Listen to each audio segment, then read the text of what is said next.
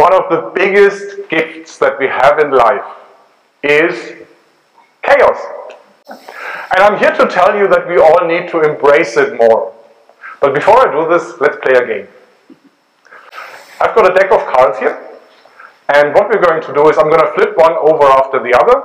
And after a while, I'm going to ask you to take a guess what the next one might be. You ready for this? Yep. Yeah. Very good. Okay, so let's start this. 2 of hearts. 3 of hearts. 4 of hearts. So you see the world is full of hearts. Which one do you think is next? 5 of hearts. 5 of hearts. Very good. What do we have? Any skeptics? Anyone with trust issues? Yeah, there we go. Next one? 6 of hearts. Exactly.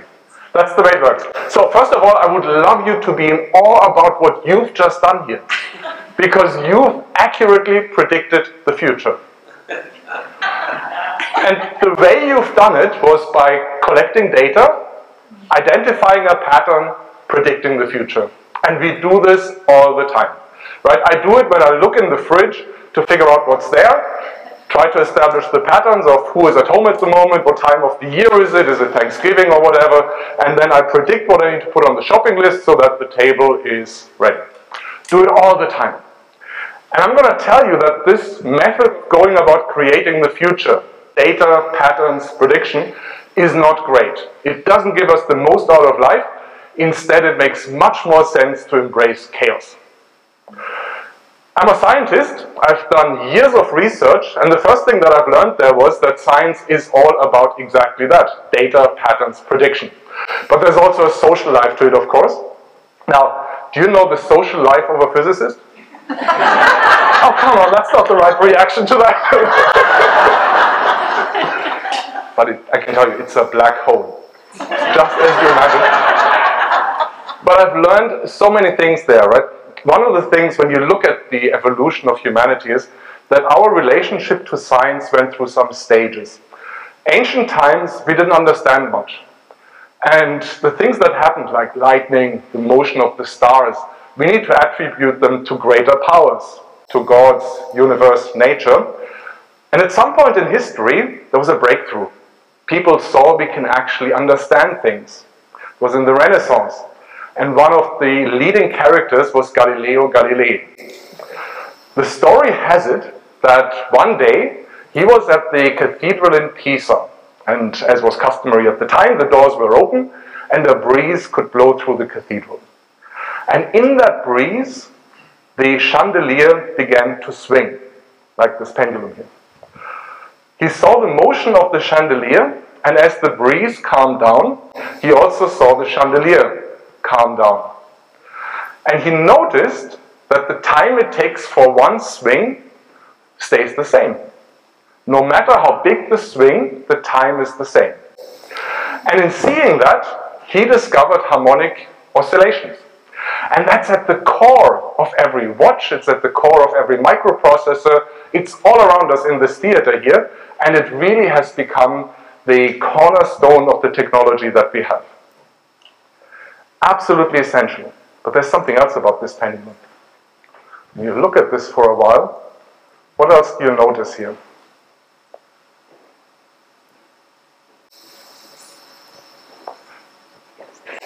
It's just boring. I don't know how else to say this.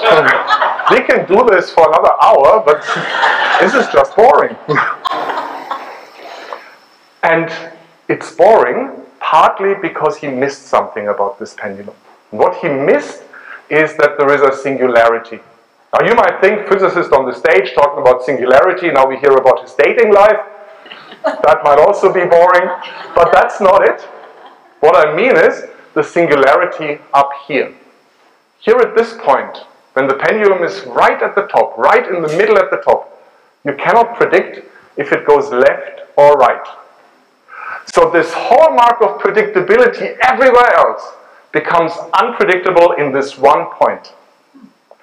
And I can make it even more unpredictable by changing this pendulum a bit. This looks like 1, but it's actually 3 that are connected with each other.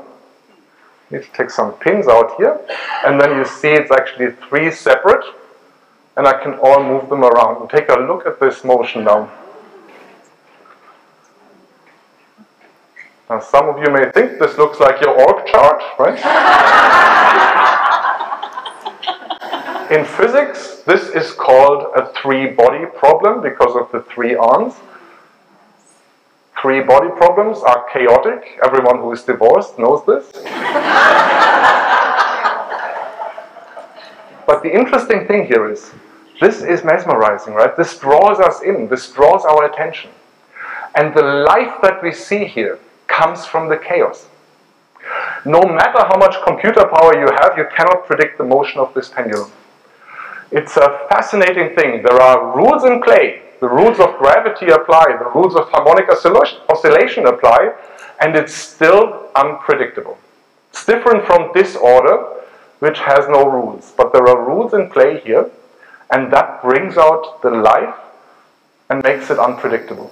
And that's also what we need to do, to embrace that chaos, and maybe even create that chaos to get the most out of life, to really fully engage with the life that we have. Now there's one thing that you all know about me probably from the first sentence that I spoke, and that is that I'm not an original Warrentonian. I'm from Munich originally. And one other thing that you don't know about me also is that my father was an alcoholic. I grew up in an abusive household, and the most painful thing for me was that my father would keep telling me that I'm responsible for everything that went wrong in his life. And it literally took me decades to understand that I'm not responsible for his suicide. But here's the thing. When I think back to that now, I also realize that that experience of hopelessness, being limited, being trapped there, and also the atheist household that I grew up in, led me to reach out to my faith community that I'm in now. And that has become a pillar of my life. Being trapped, felt trapped in that situation, made me reach out to do the biggest leap I could imagine, and that was to apply to Cambridge and study there. And it even made me come here, and I've been here for 25 years in the US now, and it made me realize that people here just don't fully appreciate German humor. And I'm still not over that. But here's the thing. Chaos is messy. Chaos can be difficult. Chaos can be hard. But it's the one thing that leads to richness of life, that leads to the fullness of life that we can have. Seneca famously said once, "I'm sorry you've never had any misfortune. No one knows what you're capable of, not even you." I encourage you to embrace chaos, to create some chaos. Get rid of the shopping lists or other lists that you have. Occasionally open the email client that you have, go to the inbox, select all, and hit delete.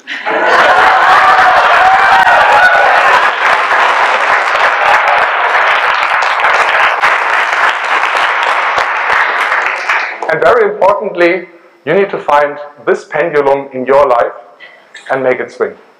Thank you very much.